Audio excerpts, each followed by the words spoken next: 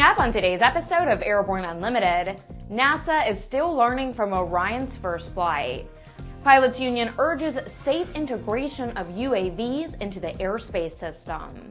Marion Blakey joins Rolls-Royce North America.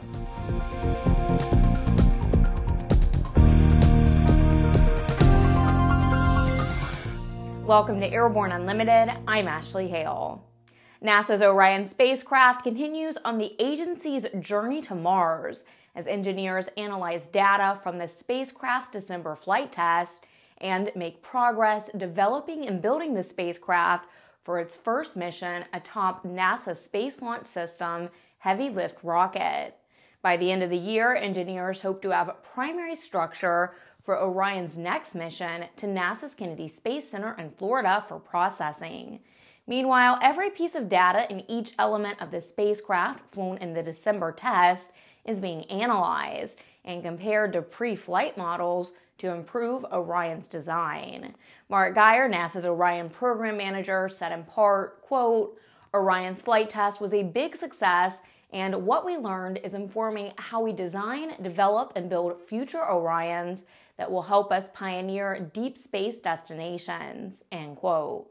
NASA reported that Orion's flight test yielded millions of elements of data, every piece of which is providing unique insight into how to improve the spacecraft's design so that it can safely send astronauts on their way to Mars and return them home. The head of the Airline Pilots Association wrote in a recent editorial for USA Today that pilots see UAVs as a potential danger to the safety of airliners in the U.S. Captain Tim Canoll wrote that while Alpa is not opposed to UAVs, the organization is for their safe integration into the National Airspace System. He says that unmanned systems, quote, must meet the same high level of safety and security standards as other airspace users, regardless of whether they are used by hobbyists or for commercial purposes, end quote. Canoll cited other issues such as UAV operators meaning minimum training and qualification requirements and the ability for airline collision avoidance displays and air traffic controllers to be able to see a UAS on their electronic displays. He concludes by saying that the nation needs to make wise decisions based on safety as the integration process proceeds. After the break, Marion Blakey to lead Rolls-Royce North America. The KSN 770 is an affordable, WAAS-enabled integrated MFD with a flexible hybrid user interface from Bendix King. Get your fingers on the 770's perfect blend of touchscreen and hard buttons. Easily control your GPS navigation, Navcom, weather, traffic, and terrain in any condition. For more information, go to bendixking.com. There's a difference between charting a steady course and pushing for the ceiling. And for nearly a century, Hartzell Propeller has been defining that difference. It's in our passion for engineering and research and our dedication to testing the limits of performance. We are built on honor. We are Hartzell Propeller. Welcome back. If you have a story suggestion for Airborne Unlimited, send us an email to news-spy@aero-news.net. Marion C. Blakey has been appointed to become President and Chief Executive Officer of Rolls-Royce North America and Chair of the Rolls-Royce North America Board of Directors, replacing James M. Guyette, who will be retiring in May. Ms. Blakey will leave her position as President and Chief Executive Officer of the Aerospace Industry Association, where she has served nearly 8 years. Some of Ms. Blakey's many successes over her celebrated career include serving a 5-year term as Administrator of the Federal Aviation Administration. From 2001 to 2002, Ms. Blakey served as Chairman of the National Transportation Safety Board. At the NTSB, she led a number of accident investigations, improved the board's accident reporting process, and strengthened its advocacy and outreach programs to promote safer travel throughout all modes of transportation. Ms. Blakey is a true leader in the affairs of aviation and aerospace, and we at ANN congratulate her on her new position with Rolls-Royce North America.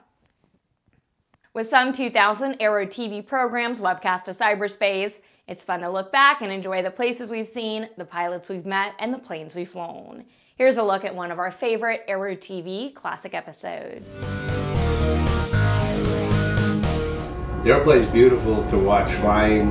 We did a flyby at the opening of the show and everyone was impressed, but the real beauty of the airplane is on the inside. So it's great for us to spend a week here. We expect around 35,000 people to go through the airplane.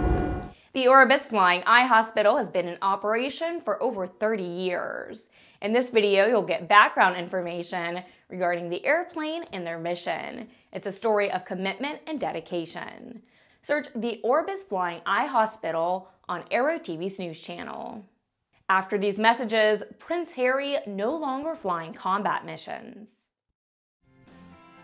AML's patent-pending wireless induction charging system eliminates confusion over those charging cables, cuts down cockpit cable clutter, and allows you and your passengers to fly cordless and eliminate the cable nightmare. www.aviationmodificationleaders.com. Since the early days of powered flight, pilots have struggled with landing in crosswinds. In fact, crosswinds and wind gusts cause more landing accidents than fog, thunderstorms, and icing combined. That's where the Redbird X-Wind SE comes in. By placing pilots in gusty crosswind conditions for extended periods of time, the X-Wind SE gives instructors all the time they need to teach the pilot the proper techniques for landing in crosswind conditions. For more information on Redbird X-Wind SE and Redbird's entire line of flight training devices, visit www.redbirdflightsimulation.com. Sandia introduces the new SAI 340 Quattro standby instrument, TSO'd airspeed, attitude, altitude, and slip. With integral backup battery, safety never looked so good. See it now at www.sandia.aero. Welcome back. With so much news coming out of the aviation industry, we're summarizing some other interesting stories in a brief segment we call Around the Patch.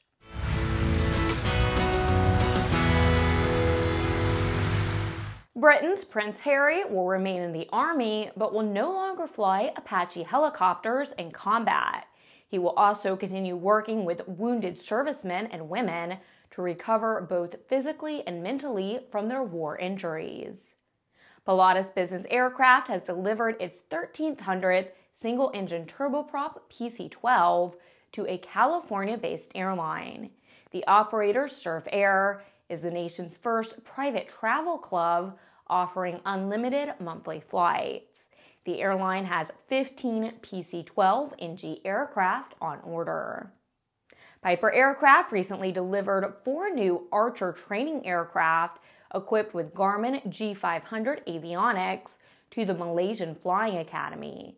These deliveries are part of Malaysian Flying Academy's long-term plan to upgrade their exclusive Piper fleet. Bidding starts this Friday for the historic fly-in vacation spot Chalet, Suzanne, which is located in Central Florida.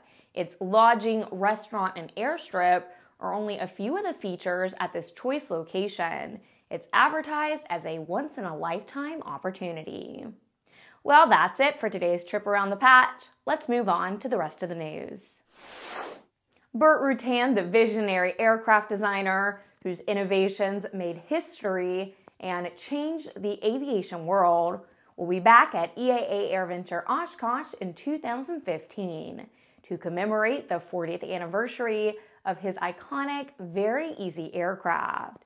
His Very Easy aircraft first flew in May 1975, with the prototype causing a sensation at that year's EAA Oshkosh fly-in.